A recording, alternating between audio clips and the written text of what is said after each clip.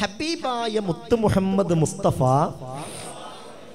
സല്ലല്ലാഹു അലൈഹി വസല്ലമ തങ്ങളുടെ കാലഘട്ടത്തിൽ ഒരു വീട്ടിലെ രണ്ട് സഹോദരന്മാർ, ഈ രണ്ട് സഹോദരന്മാരിൽ ഒരാള് അയാൾക്കാകുള്ള പണി എന്താണെന്നറിയോ?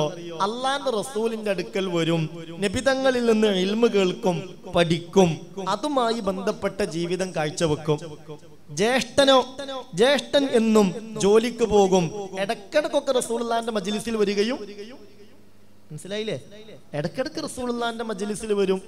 അധികം അയാളുടെ പണി എന്താ? ഓരോ ജോലിയും കാര്യങ്ങളൊക്കെ ആയിട്ട് അങ്ങനെ പോകും. അനുജന ഇതിനൊന്നും കിട്ടൂല. ഏതിന്? ഈ ജോലിക്കും കാര്യത്തിനൊന്നും. അനുജൻ പരമാവധി വിഷയങ്ങൾ പഠിക്കുക, അതനുസരിച്ച് അമല് ചെയ്യുക, ആളുകൾക്കത് പറഞ്ഞു കൊടുക്കുക. ഇങ്ങനെ ഇൽമുമായി ബന്ധപ്പെട്ട ഒരു ജീവിത രീതി അയാൾ കാഴ്ചവെച്ചു. അങ്ങനെ ഒരു ദിവസം ഈ ജ്യേഷ്ഠൻ ഹബീബായ നബിയുടെ അടുക്കൽ പരാതിയുമായി വന്നു. അനസ് ഇബ്നു മാലിക് റളിയല്ലാഹു അൻഹു പറയുകയാ, കാന അഖവാനി അലാ അഹ്ദി റസൂലില്ലാഹ് സല്ലല്ലാഹു അലൈഹി വസല്ലം.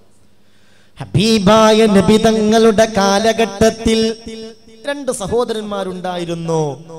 ഫകാന അഹദുഹുമാ യഅതിൻ നബിയ സല്ലല്ലാഹു അലൈഹി വസല്ലം. അതിൽ ഒരാള് എപ്പോഴും റസൂലുള്ളാഹിന്റെ അടുത്ത് വരും, ഇൽമു പഠിക്കും, പഠിക്കുന്നുള്ള ചിന്ത തന്നെ, എല്ലാ വിഷയങ്ങളും പഠിക്കാനുള്ള താല്പര്യം കാണിച്ച് അങ്ങനെ ഹബീബിന്റെ കൂടെ കൂടും.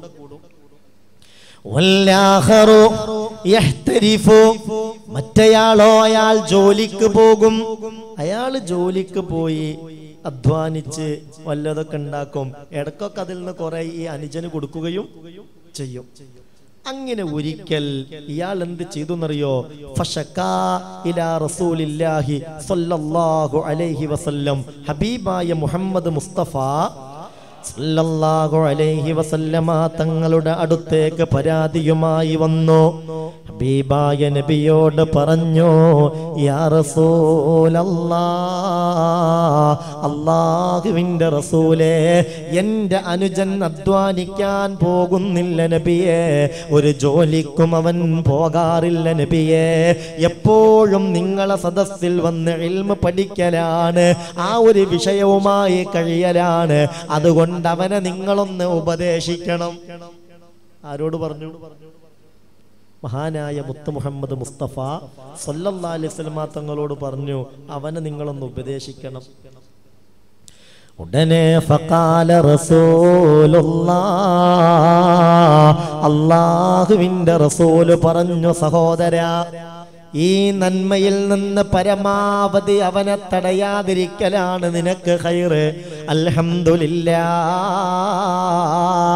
ഇടക്കിടക്ക് നീ ജോലിക്ക് പോയിട്ട് നല്ല സമ്പാദ്യം നിനക്ക് കിട്ടുന്നുവല്ലോ.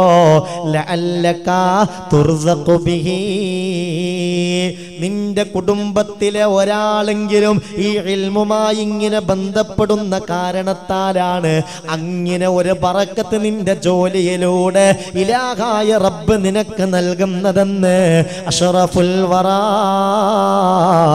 നബി മുഹമ്മദ് മുസ്തഫ സല്ലല്ലാഹു അലൈഹി വസല്ലം. പടച്ചോനെ, അള്ളാനോട് നമുക്ക് തേടുക.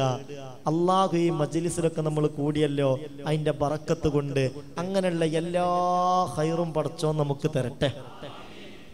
എല്ലാ ഖൈറും അള്ളാഹു നമുക്ക് തരട്ടെ. ഈ കൂട്ടത്തിൽ ചില സഹോദരങ്ങൾ ഞാൻ കാണുന്നു, അവർ ഇന്ന് ഇവിടുത്തെ മജ്ലിസിലുണ്ട്. ഇന്നലെ വിളയിൽ പറപ്പൂർ ക്ലാസ് ഉണ്ടായിരുന്നു, അവിടെ അവർ വന്നിട്ടുണ്ട്. മിഞ്ഞാന്ന് പരതക്കാട് ക്ലാസ് ഉണ്ടായിരുന്നു, അവിടെ അവർ വന്നിട്ടുണ്ട്. അതിന്റെ മുമ്പ് കൊടിയുത്തിപ്പറമ്പെത്തിയങ്ങാനയിൽ തലേ ദിവസം ക്ലാസ് ഉണ്ടായിരുന്നു, അവരും വന്നിട്ടുണ്ട്. ഇങ്ങനെ ഒരു ഖുർആന്റെ കലാമിനോടുള്ളൊരു താല്പര്യം അല്ലാഹു സ്വീകരിക്കട്ടെ, അല്ലാഹു കബൂലാക്കട്ടെ. സഹോദരാ, സഹോദരി, ആ വിളയിൽ പറപ്പൂര് തീങ്കാനയിലൊക്കെ നടക്കുന്ന ക്ലാസ്സുകളിലേക്ക് കഷ്ടപ്പെട്ട് ത്യാഗം സഹിച്ചു വരുന്ന എത്രയെത്ര മുഅ്മിനീങ്ങളുണ്ട് റബ്ബേ. ഈ കൂട്ടത്തിൽ തന്നെ പലരും അല്ലാഹു സ്വീകരിക്കട്ടെ, അല്ലാഹു വലിയ ബറക്കത്ത് കൊടുക്കട്ടെ. ആയിരക്കണക്കിന് മുഅ്മിനീങ്ങൾ ഒരുമിച്ച് കൂടുമ്പോ അങ്ങോട്ടെത്തിപ്പെടുന്നതിനേക്കാൾ പ്രയാസം തിരിച്ചു പോകാനുണ്ട്. എന്നാൽ പോലും ആ പ്രയാസമൊന്നും ഒരു പ്രയാസമായി കാണാതെ ത്യാഗം സഹിച്ചു വരുന്നവരുണ്ട്. അല്ലാഹു വെറുതെ ആക്കൂല കേട്ടോ. അല്ലാഹു അതൊക്കെയും ഖബൂലാക്കട്ടെ.